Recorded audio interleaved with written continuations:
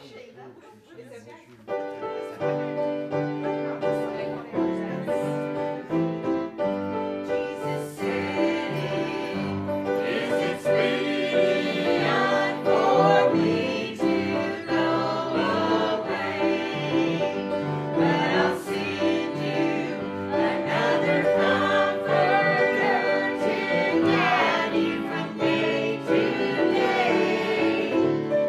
let's hurry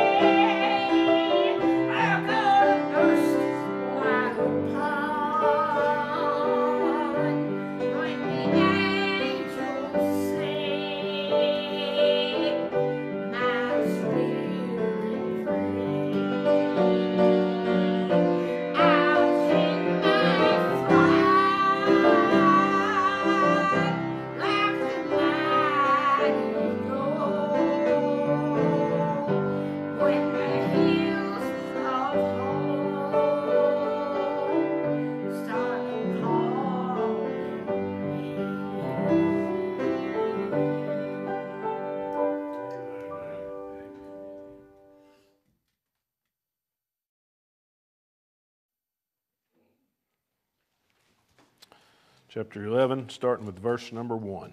And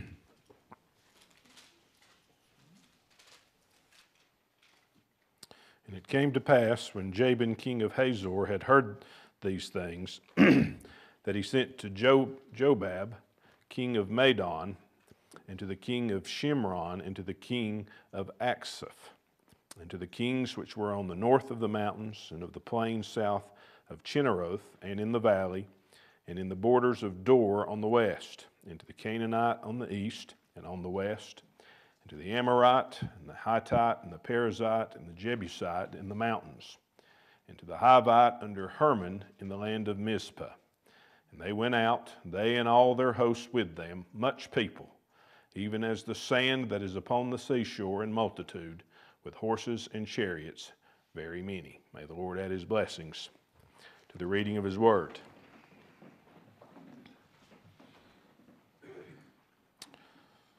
So as we saw there last time, as we finished up chapter 10, Joshua and the Israelites have finished up the conquest of the southern part of the promised land. So now they control the central part and the southern part.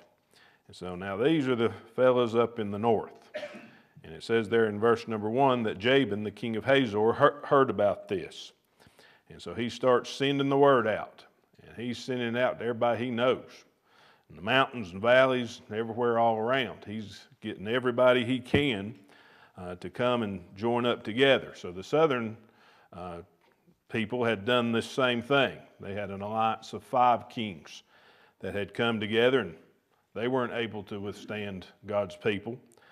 They were utterly destroyed. And yet here we have these folks in the north who are going to attempt to do the same thing.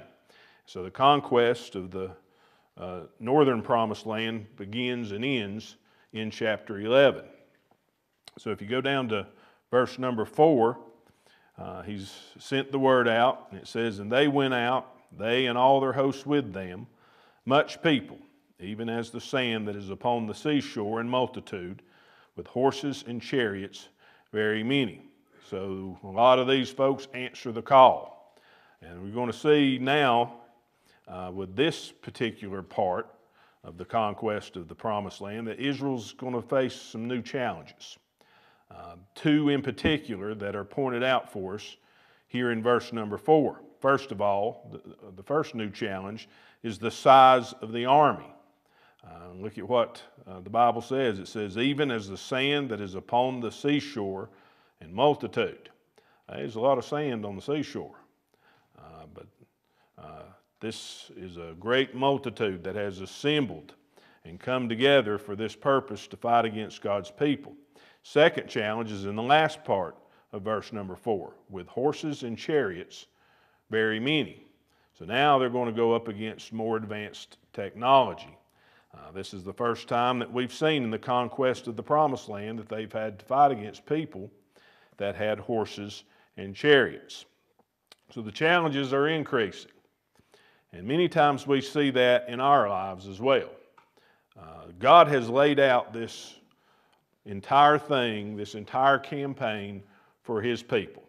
It started at Jericho with the conquest of that great city. Then they moved to Ai, and then they took on the 5 kings at once. And now they come up against an even greater number, multitude, as if the sand of the sea. You know, sometimes it seems God does that for us. He's letting us grow. He was letting his people grow. They were gaining experience with each of these battles, Jericho, Ai, and all the rest, so that they would be prepared for what was coming down the road. I'm glad God's in control of my life and that he is assembling my battles for me. I trust that and I believe that tonight, and that he's given me time to grow and gain the experience I need for these greater challenges that may be coming our way. He knows that when we're babes in Christ, we're only able to do so much, but he expects you and I to grow up. And he expects us to mature and to become able to do more and more for him and in his service. We see that in his people here. And then in verse number 5 it says, and when all these things all these kings were met together. They came and pitched together at the waters of Merom to fight against Israel. So they all are encamped together in this same place, and it is for the purpose of fighting against Israel. As I read this verse today, it reminded me of something else in the Bible. Does anything come to mind that this kind of reminds you of? Well, I'll tell you what it reminds me of. Let's turn to the book of Revelation.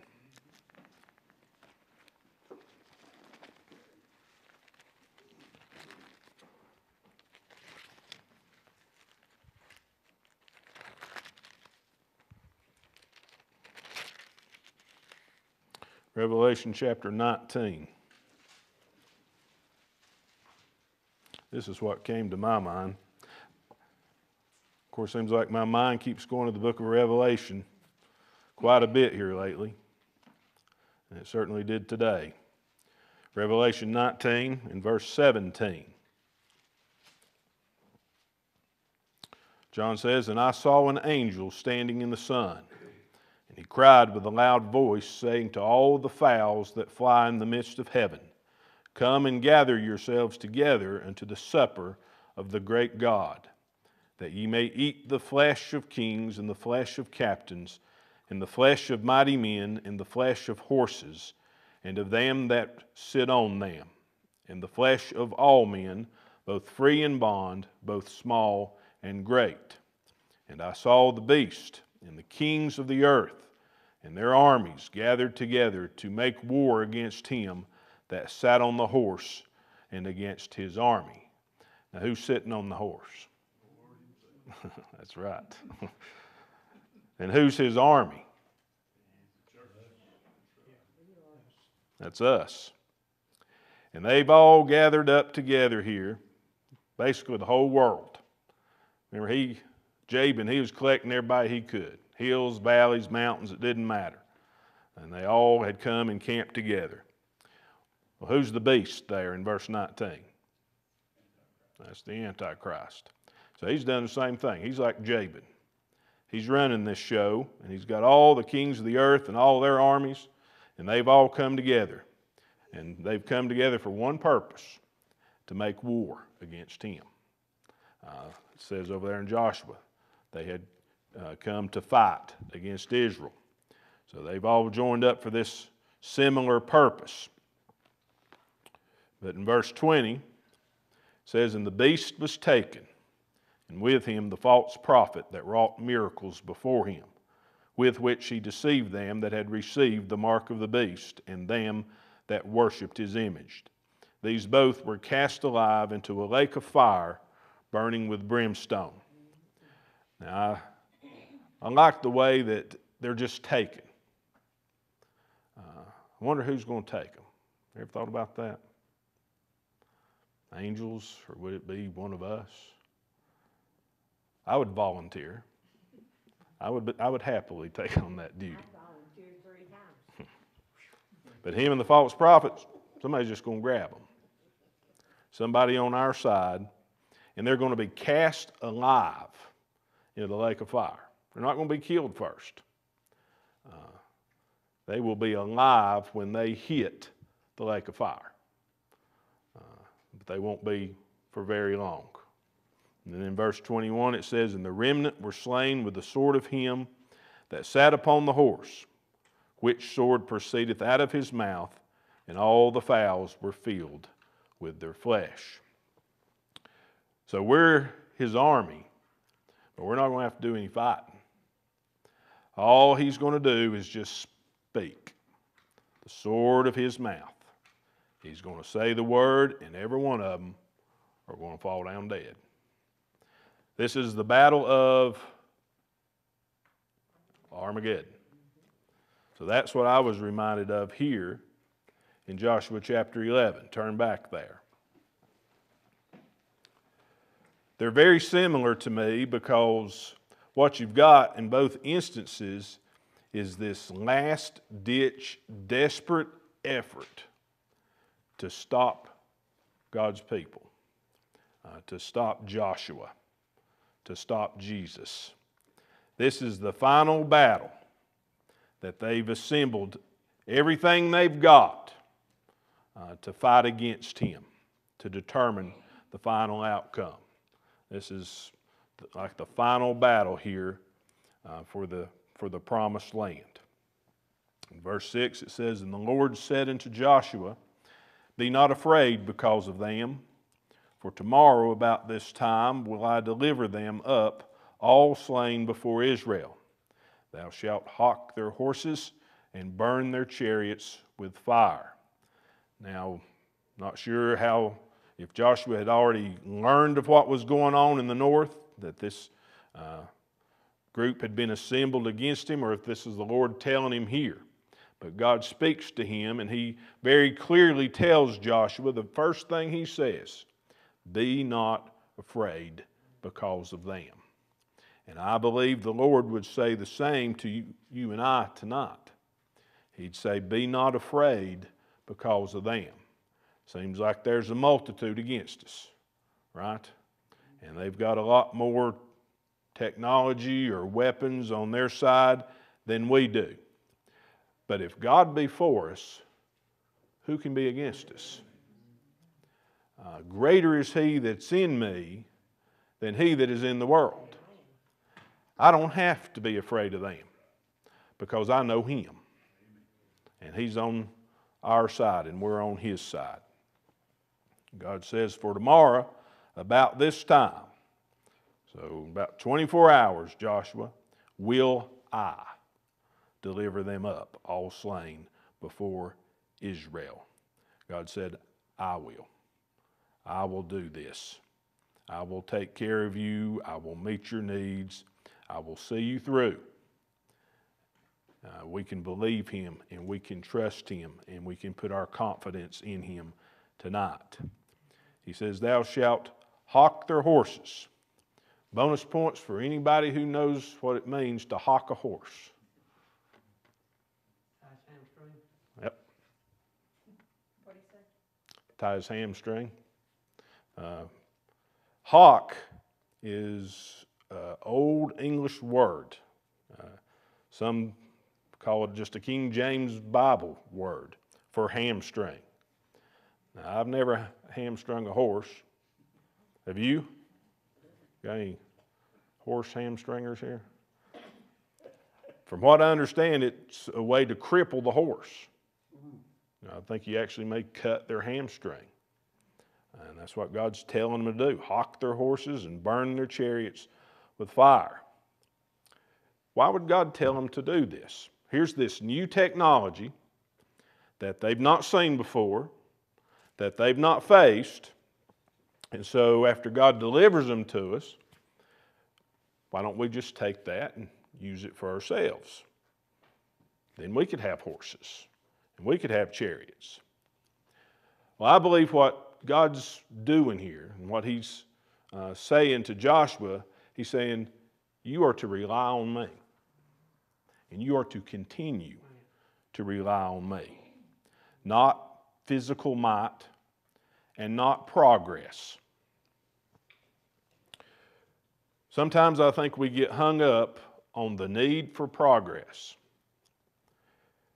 And sometimes progress is good. Don't get me wrong. There have been some good things, advances that have been made, but progress is not always good. Because sometimes progress takes you away from what was good and what was right. And I've seen it in churches for years. This idea, philosophy, I don't know what it is, mindset. We need progress.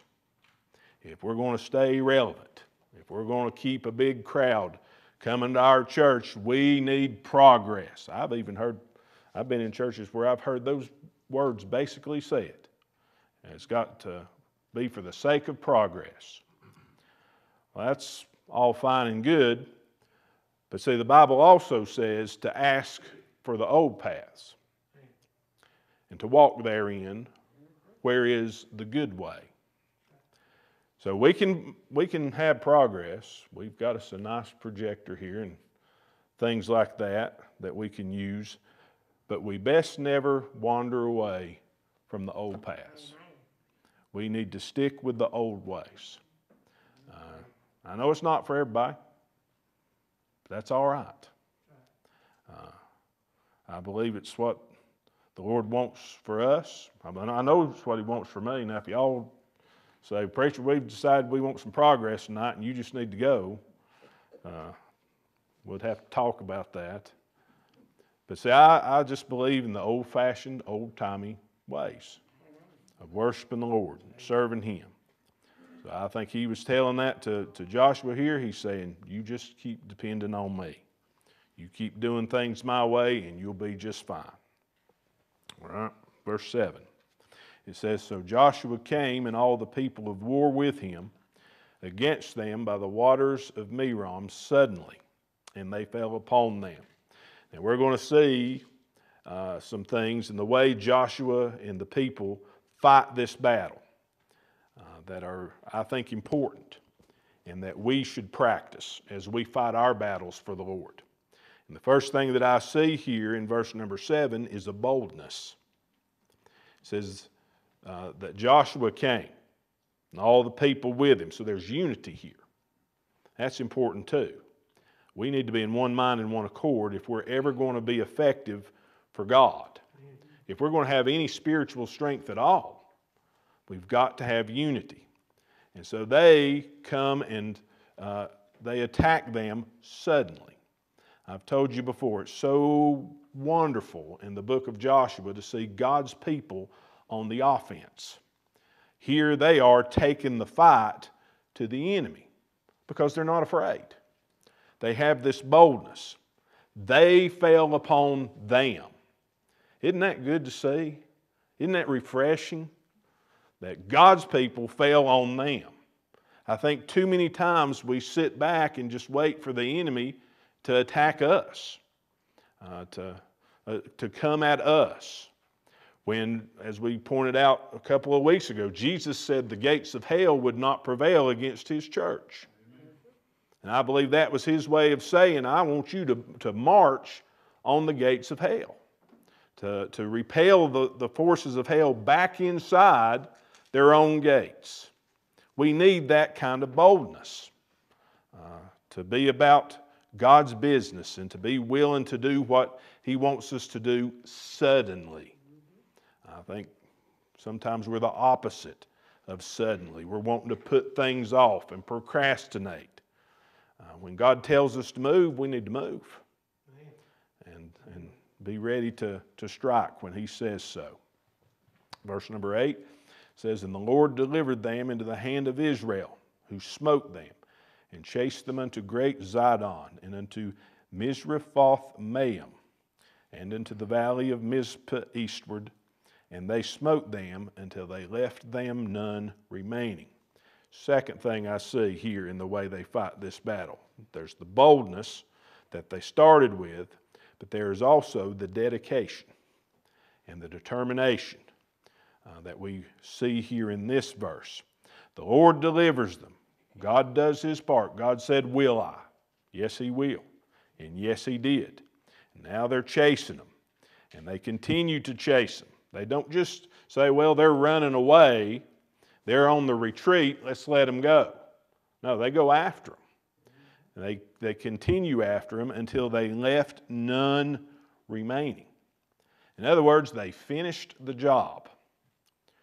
Wouldn't it be good for you and me to have the same dedication, to have the same determination, that we're going to see this thing through, that we're not going to let up until the job is finished. We want to do what God would have us to do and see it done. All right, and then verse 9 says, "And Joshua did unto them as the Lord bade him. He hocked their horses and burnt their chariots with fire." So there was the boldness in verse number 7, the dedication and determination of verse number 8, and in verse number 9 we see obedience. Joshua did unto them as the Lord bade him. I don't think I could ever emphasize the importance of obedience in our lives enough. How much God wants us to obey Him and to do as He bids us to do. He carries through on the exact instructions that were given to Him, hawking the horses, burning the chariots with fire. So it would have been tempting, like I said, to have these new things, to add to our arsenal, so to speak. But God had said no, and so Joshua doesn't do that. He is obedient. And folks, we need to seek the same kind of obedience in our lives also. I guess that'll be a good stopping point for us tonight. Questions or comments? Ernie, did God do the same thing that He's going to do in the Battle of Armageddon? He says He delivered them up all slain. Did He slain some of those people before they started that battle? So it says in verse 8, the Lord delivered them into the hand of Israel, who smote them. So I was just wondering on that verse 7 there where He said that He would deliver them up all slain. you would think that, but verse 8 says that Israel actually smote them. So God had delivered them. He's already ensured the victory. But God's people still do their part, just like we have to also.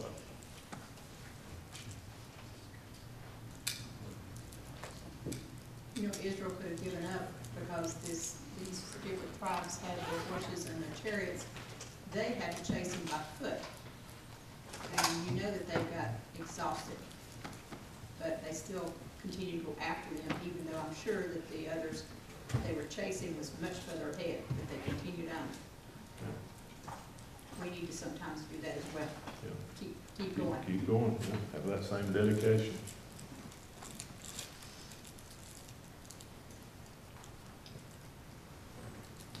The enemy may outnumber us, they may outgun us, but we're still on the winning side.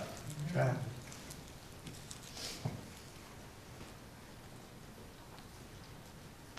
See the value of Wednesday night Bible study. Now you know what hawking a horse means.